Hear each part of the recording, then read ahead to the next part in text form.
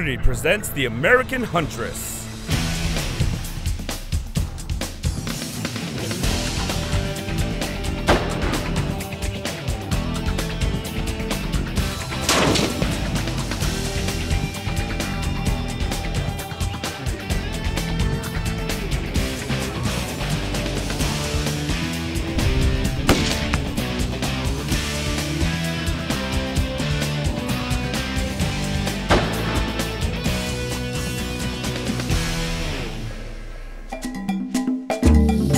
Welcome to the American Huntress.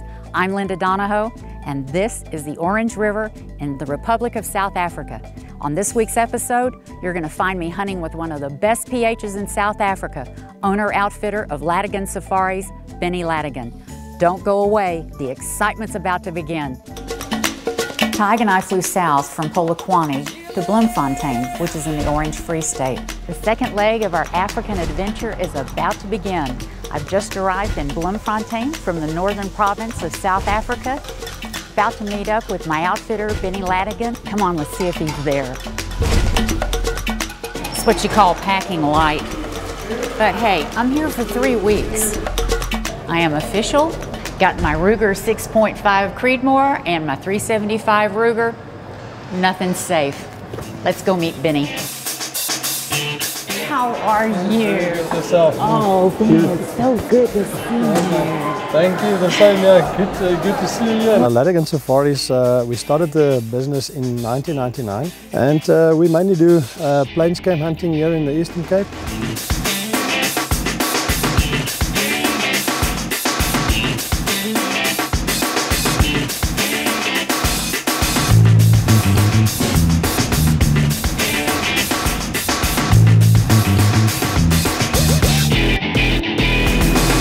Oh, Benny, this is lovely. And look what we have. Look. Oh, it's a lion cub.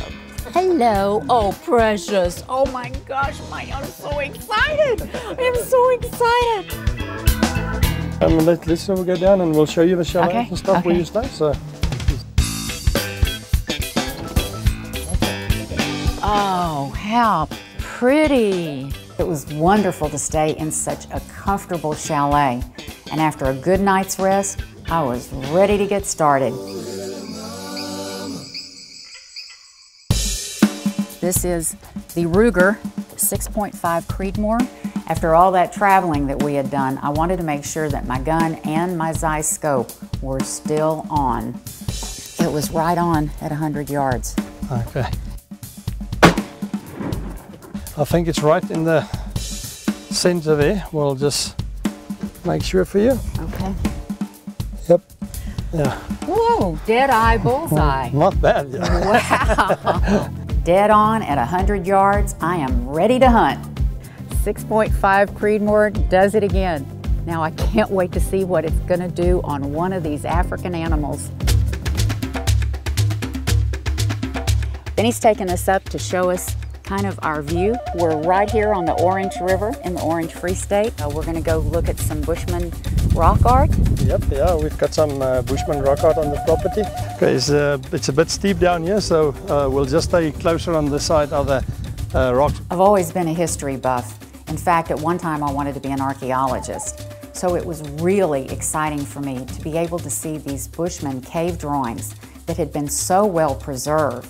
There were eland and buffalo, wildebeest. There's quite a lot of eland, you know, because eland were their favorite meat basically for the Bushmen, really good meat. You can see all the eland and stuff. They say these are over 500 years old that are on here, and it was different tribes coming in of Bushmen, or different groups of Bushmen, I would say, and then that's why the drawings is on top of one another. So the first group were here, they did their drawings, and then the next group comes in and they do some more drawings maybe on top of the other one. Well, then this is a perfect shelter for them as well, for sleeping and to have their community. That's right. Don't go away. We'll be right back with more of the American Huntress. The American Huntress is brought to you by Hornady, accurate, deadly, dependable. Ruger, arms maker for responsible citizens. Diamond Blade, performance forged in steel. Ravenwear, special garments for outdoor enthusiasts. Tag Safari, outdoor clothing for your big game adventure. Riley Manufacturing, a legacy of shooting innovation. And Zeiss, we make it visible. Welcome back to the American Huntress. This segment's brought to you by Zeiss, we make it visible. When doing a spot and stalk in an open plains area like this, the vehicles really are helpful. They get you around a lot of places, you get to cover a lot of area and spot the game without alarming them. That's so cool. Crazy Love animals. watching them run. They're very crazy animals.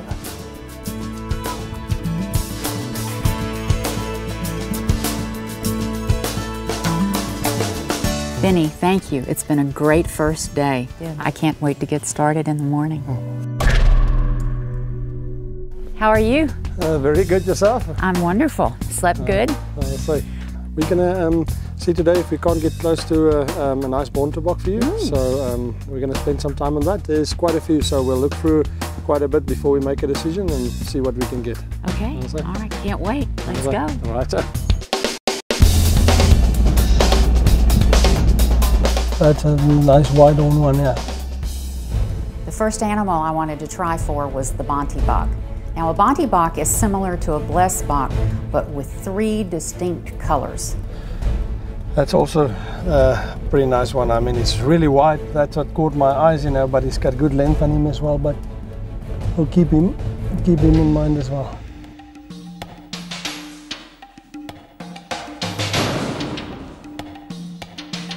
This man over here is also, he's pretty wide on.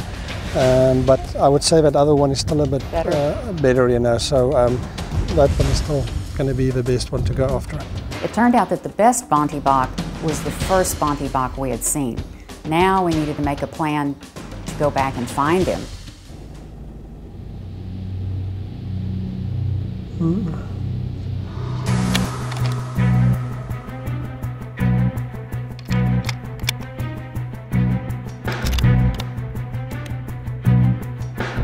Chase is about to begin. And now we're going to go straight this way. We've spotted them over there, so we'll just go this way and see, you know, if we can't get in close into a shooting position there.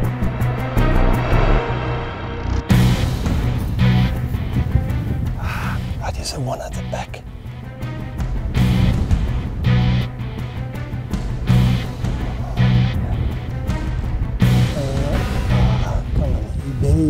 He just laid down. He just bedded down, yeah.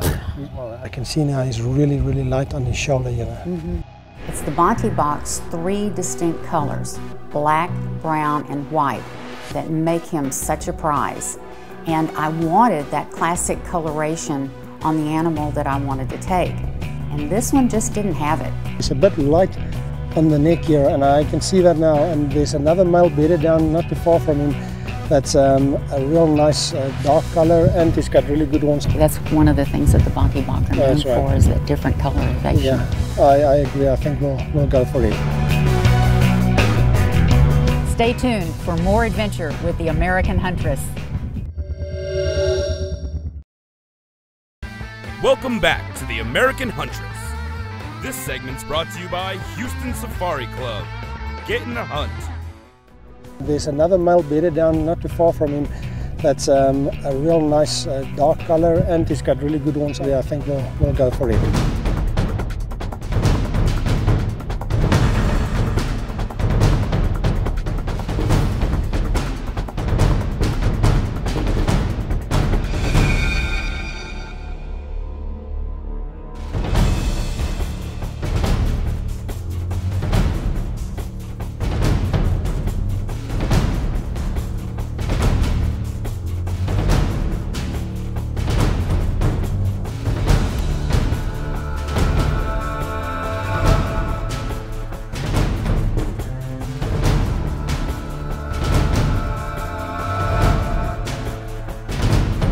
Stop now, just wait a bit.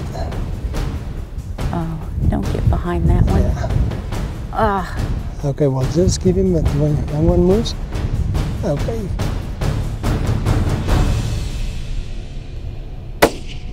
Oops. Good shot.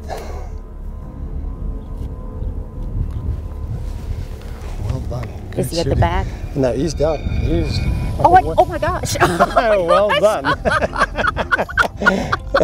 He dropped right there. No, yeah. Perfect shooting. Well done. Very good. Oh my goodness! Oh my goodness! River 6.5 Creedmoor. Drop that Bontebok. Yeah! That's good shooting there. Thank you. Very Thank good. you. Very good shooting.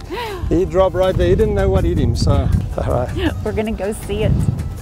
Gonna get a close up of him. I'm still shaking. Make sure he's. Yeah. It's official. He's mine. Well done.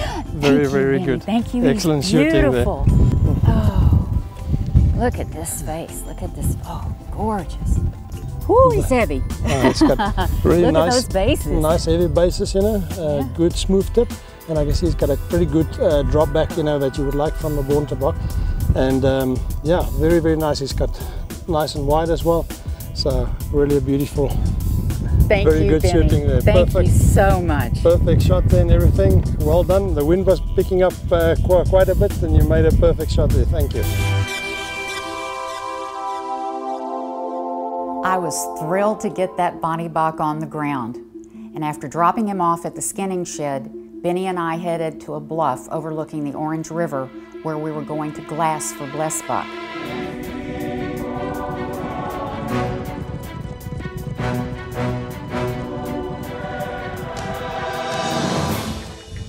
There's quite a lot of game over there, you know. Yeah. Blesbok, the zebra, wildebeest.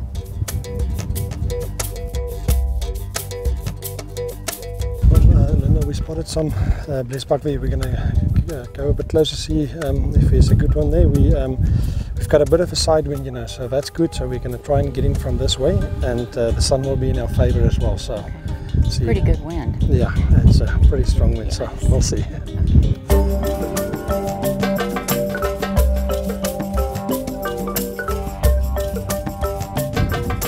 We still have to move a little bit this way before we come in.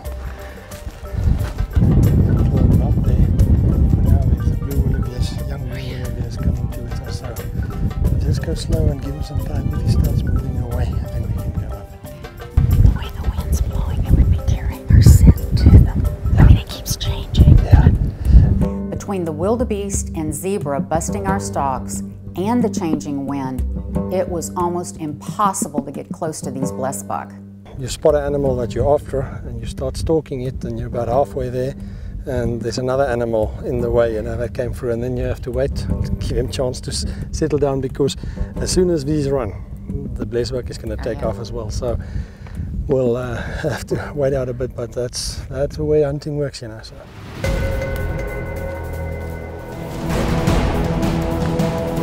Those wildebeest weren't going anywhere, and it looked like the rain was moving in. There's weather moving in. I'm hearing thunder. Yeah, that's right. That you know, I think it's starting to rain now there, and with the rain coming down, it pushes the wind out, and that's why it's drifting up this way.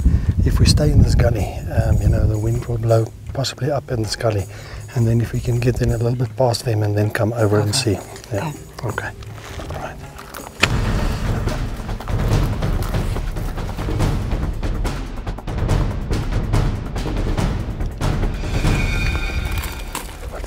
Sit here a bit, let them settle down and see if we can't get over there. If we can get there, we'll be good. Okay. And there they go again. Well, the wind is it just keeps changing. Yeah. Blesbok 2, Huntress 0, you know. So. Yeah, got it. Yeah. This has been an awesome afternoon, but the wind is just every which way, and it looks like we may have a little change in weather, but we just can't get on them. They've got their wildebeest buddies and their zebra buddies, and almost got there. So we'll have to go again tomorrow. Yeah, we'll try first thing in the morning, because I think I found the one I want. I'll say good.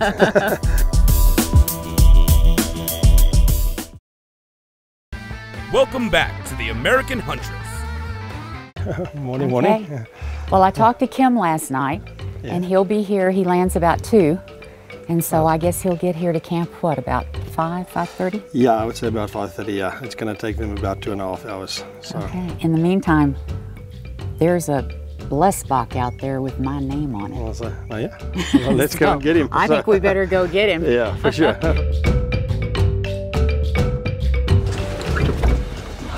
Okay, we spotted some Blesbok over here. So what we're going to do is, the wind is perfect, you know, so we're going to walk with the wind down this gully and come around over that little reach there and see if we can't get close to them. Okay. Okay. It had gotten so hot so early, I couldn't wait to find some shade. I'm already thinking, okay, should have worn the shorts. Well, if everything worked accordingly to plan now, if we go over here, we'll probably be close to them, so we'll see. Okay.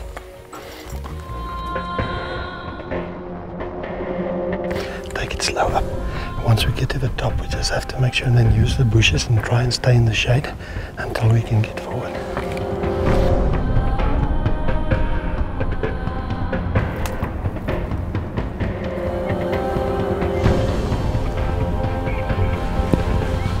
They still stay a bit higher up.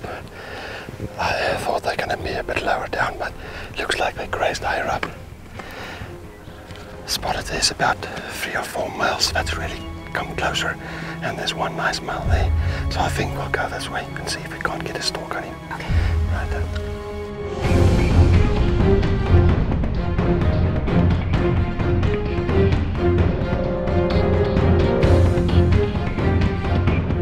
We have to crawl about 5 to 10 yards just to get behind that bush to get to that one.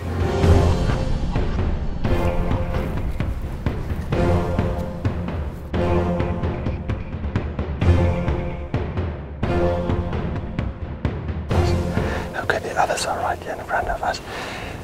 They spotted some movement, the black wildebeest got up as well. So we just relax a bit again.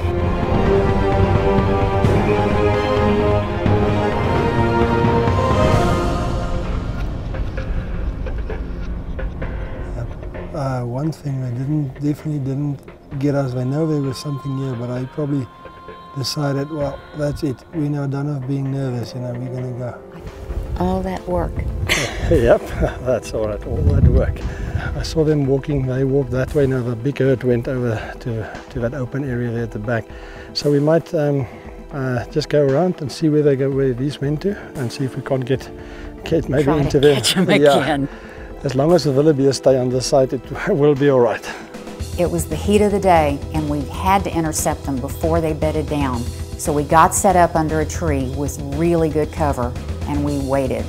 It's either going to be from that anthill over there to that side here that we would have a shot. So, right, yeah, the Blesbok, you know, moved up when we stalked them first. So they're moving this direction. So we came around and coming in to try and intercept them here in the front. You know, this is their favorite area. They like to come. So we'll just sit here and wait. They were walking this direction, so hopefully we'll get them in. It gets warm, so they're going to bed down, and this is the area they normally do that. So, and now there's some wildebeest coming in from the left, so we'll have to be real limited in our movements, and because if they get afraid, you know, they're going to let all the other game move off as well. Now there's the Blesbok coming. That 4 males just to the left of this bush. They're going to come straight into this opening. But we'll wait. They're probably going to walk still a bit closer, so we'll just let them settle. It's now at about right at 200, you know. It's the one on the far right. On the far right, yeah. They're going to walk slowly this way, so we'll just wait.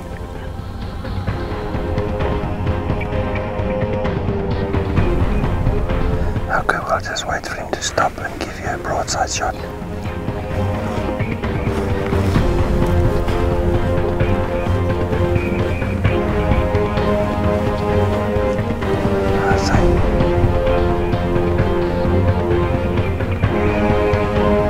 I'd like him to be farther away from the others. Okay. Yeah. You can take him. Okay.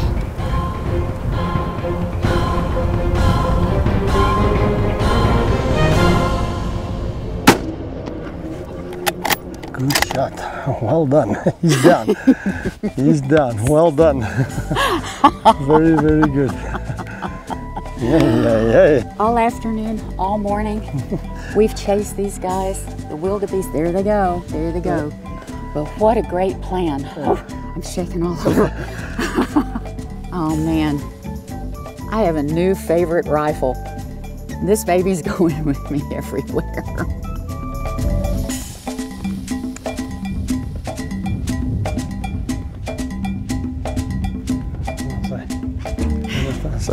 Well done, Linda. Thank you. Very, very good. Thank well done. you.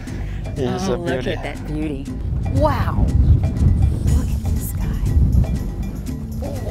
Look at this guy. My gosh, look at those bases. Oh, he's beautiful. Secondary growth starting at the bases. You see the ridges getting real closer together and not as thick as those. They're starting getting closer together. That means he's a really old guy. He's getting very old. You can see specifically here as well. You know, he's rubbed all this down. Wow, he's got a crack right there. This is my South African Blesbok. Well, part one of our adventures pretty much come to a close. I just got me a magnificent Blesbok. Yesterday I took an awesome Bontebok.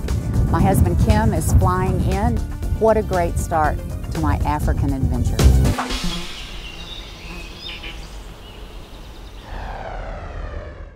The American Huntress is brought to you by Hornady, accurate, deadly, dependable. Ruger, arms maker for responsible citizens. Diamond Blade, performance forged in steel.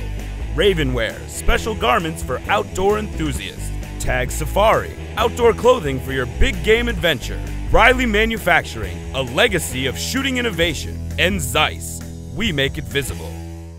This week I'm hunting with Benny Lategan Safaris, and I'm at the Butch.